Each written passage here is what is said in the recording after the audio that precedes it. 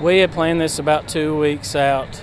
We had planned on Kent being here today. We wanted to raise money for his medical bills, help his family, his boys, Gina, get through a difficult time. Kent was as passionate about it, you know, laying in the hospital, sick as he was. He still had that passion. He couldn't wait for this to happen. I mean, he was so happy when these guys showed up in his hospital room and agreed to do this event.